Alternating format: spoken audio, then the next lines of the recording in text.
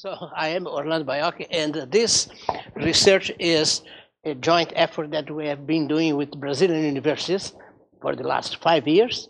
And as you'll see towards the end of this presentation, we now extended our cooperation with Portugal, in particular with the Azores, which is part of Portugal.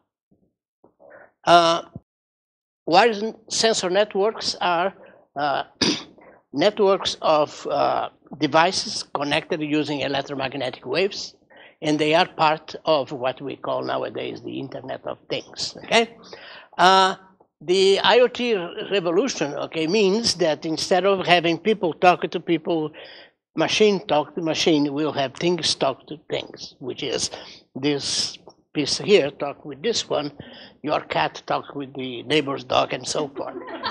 Now, our proposition is having trees talking with the trees, and in fact, this is already kind of happening, and that's basically the structure of what it is. So we create a term called the Internet of Natural Things. Everybody's creating new terms nowadays, and we created this our own, okay?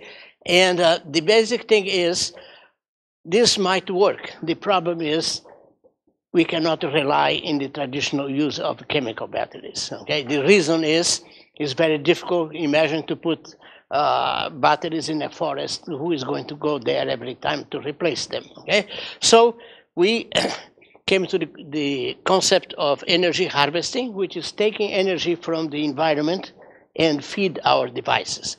For example, mechanical vibrations, thermal energy, and so forth. Here is some of the examples. For example, you can take a light and convert in electricity using the photovoltaic cells, or you can use our movement here and convert that in mechanical energy. In the case, this is the basic structure of a system that involves collecting the energy, storing the energy, and then processing it to feed the sensors. And the sensors that we use in the environment is to measure particulates, CO2, CO, and so forth. One example that was done in Brazil was taking energy out of the transmission lines along a street and measure the pollution along that street. The thing that we use is what is called thermoelectric effect, which converts thermal energy in electrical energy, and physicists call this Seebeck effect. So here's the tree. What we do, we put a kind of nail inside the tree. There's a different temperature between the center of the tree and the outside. During the day, outside is hotter than the inside, and at night is vice versa. So that's what we have here, and that difference of the temperature creates an electric voltage that we needed to process in order to feed our sensors. And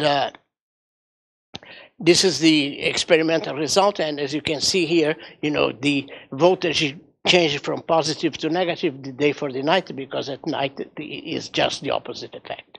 So this system has an advantage of traditional systems because it can work day and night. Here is basically the structure. Evidently, we needed to process that difference in temperature and voltage, so we need to build an electric circuit, okay?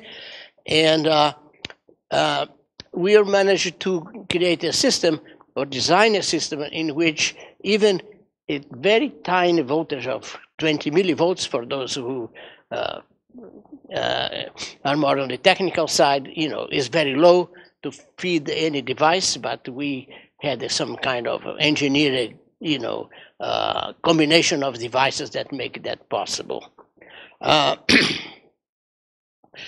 As far as measuring pollution, there are two ways to do that. One is stationary stations, as we have here in Tacoma. There are a few around here, or mobile stations. Both have, pluses and negatives.